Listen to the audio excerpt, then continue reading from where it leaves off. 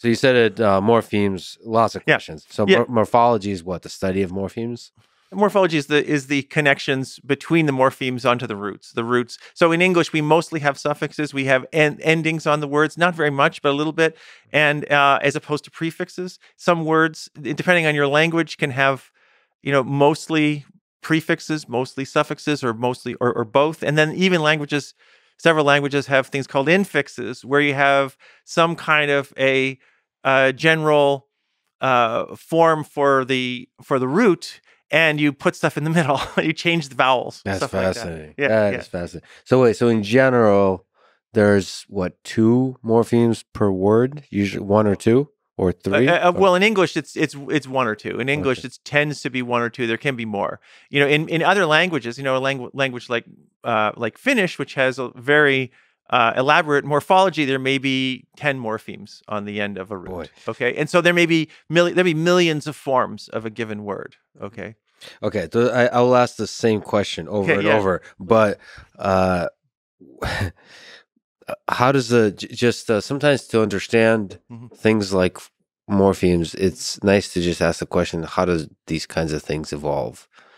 So you have a great book studying sort of the how the cognitive processing, how language used for communication, so the mathematical notion of how effective a language is for communication, what role that plays in the evolution of language. But just high level, like how does a language evolve with where English has 2 morphemes or 1 or 2 morphemes per word, and then Finnish has infinity per word?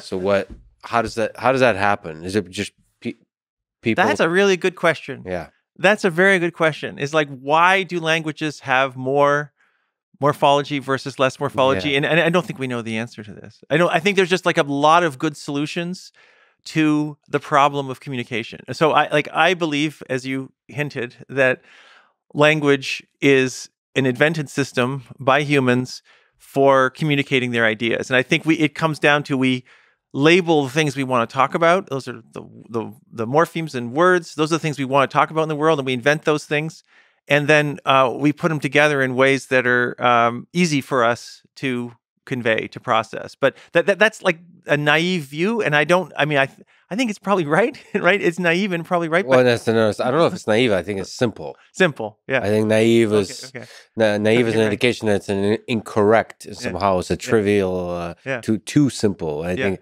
it could very well be correct. Yeah. But it's interesting how sticky it feels like 2 people got together.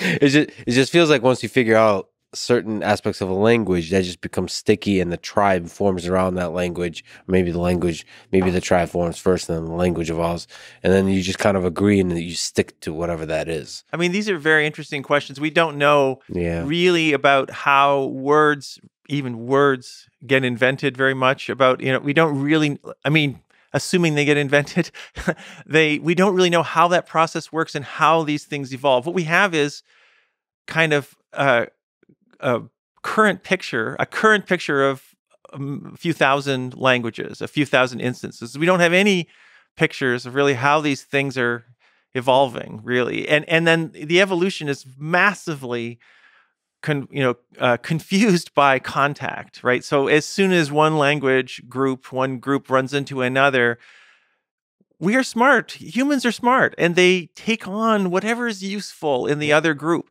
And so any kind of contrast which you're talking about, which I find useful, I'm gonna start using as well. So I worked a little bit in specific areas of words, in number words and in color words. And in color words, so we have, in English, we have around 11 words that everyone knows for colors. And many more if you happen to be interested in color for some reason or other. If you're a fashion designer or an artist or something, you may have many, many more words. But we can see millions. Like if you have normal color vision, normal trichromatic color vision, you can see millions of distinctions in color. So we don't have millions of words.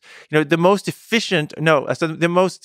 detailed color vocabulary would have over 1 million terms to distinguish all the different colors that we can see. But of course, we don't have that. So it's kind of useful for English to have evolved in some way such that there's 11 terms that people find useful to talk about, black, white, red, blue, green, yellow, purple, gray, pink, and I probably missed something there.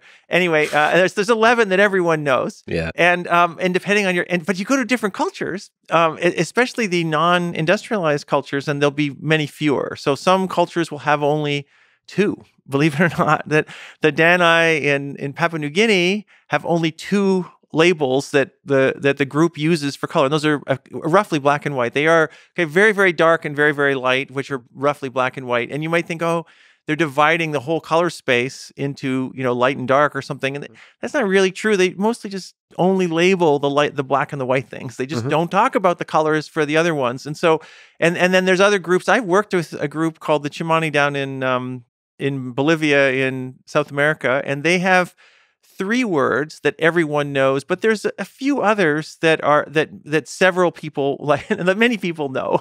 And so they have it's kind of depending on how you count, between 3 and 7 words that the group knows. Okay. And again, they're black and white. Everyone knows those. And red is, that tends to be the 3rd word that everyone, that cultures bring in. Nice. If there's a word, it's always red, the 3rd one. And then after that, it's kind of all bets are off about what they bring in. And so after that, they bring in a sort of a big blue-green GRU. They have one for that. And then they have, different people have different words that they'll use for other parts of the space. And so anyway, it's probably related to what they want to talk, not what they see, because they see the same colors as we see. So it's not like they have a weak, a low color palette in the things they're looking at. They're looking at a lot of beautiful scenery, okay? A lot of different colored flowers and berries and things. And so there's lots of things of very bright colors,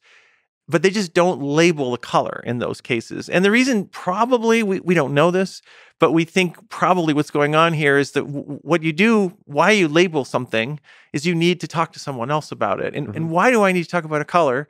Well, if I have 2 things which are identical, and I want you to give me the one that's different, and the only way it varies is color, then I invent a word which tells you, this is the one I want. So I want the red sweater off the rack, not the green sweater, right? There's 2, and so those things will be identical, because these are things we made and they're dyed, and there's nothing different about them. And so in industrialized society, we have, everything we've got is pretty much arbitrarily colored. But if you go to a non-industrialized group, that's not true. And so they don't, it's not like they're not interested in color. If you bring bright colored things to them, they like them just like we like them. Bright colors are great. They're beautiful. But they just don't need to talk about them. They don't have. So probably color words is a good example of how language evolves from sort of function. When you need to communicate the use of something, I think so. Then you kind of invent different variations, and basically you can imagine that the evolution of a language has to do with what the early tribe's doing, like what they want, what kind of problems they're facing them, and they're quickly figuring out how to efficiently communicate the solution to those problems, whether it's aesthetic or functional, all that kind of stuff, running away from a mammoth or whatever. But it's so I think what you're pointing to is that we don't have data on the evolution of language, because many languages are formed a long time ago, so you don't get the chatter.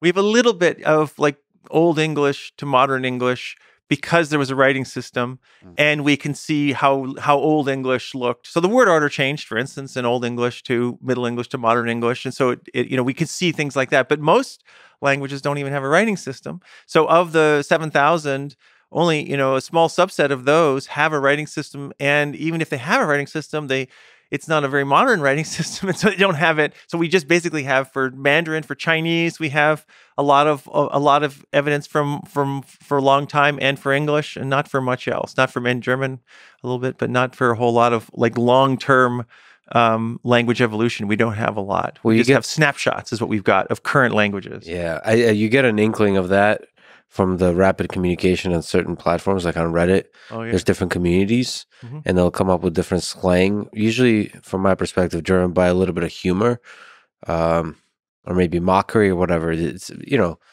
just talking shit in different kinds of ways. And you could see the evolution of language there, because I think a lot of things on the internet, you don't want to be the boring mainstream. So you like want to deviate from the proper way of talking. Mm-hmm. And so you get a lot of deviation, like rapid deviation. Then when communities collide, you get like, just like you said, humans adapt to it. And you can see it through the lens of humor. I mean, it's very difficult to study, but you can imagine like 100 years from now, if there's a new language born, for example, we'll get really high resolution data on. I mean, English is changing. English changes all the time. All languages change all the time. So, there's a famous result about the Queen's English. So if you look at the Queen's vowels, the Queen's English is supposed to be, originally the proper way for the talk was sort of defined by however the Queen talked or the King, whoever was in charge.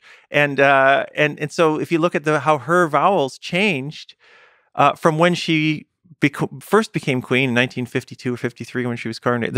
That's Queen Elizabeth who died recently, of course. Until 50 years later, her vowels changed. Her vowels shifted a lot, and so that even in the sounds of British English, in her the way she was talking was changing. The vowels were changing slightly. So that's just in the sounds. There's change. I don't know what's I'm interested. We're all interested in what's driving any of these changes. The word order of English changed a lot over 1,000 years, right? So it used to look like German. It used to be a verb final language with case marking, and it shifted to a verb medial language. A lot of contact with French, and it became a verb medial language with no case marking, and so it became this verb initially thing. So that's evolving. It totally evolved, and so it may very well. I mean, it doesn't evolve maybe very much in 20 years is maybe what you're talking about. But over 50 and 100 years, things change a lot, I think. We'll now have good data on it, which is great. That's for sure.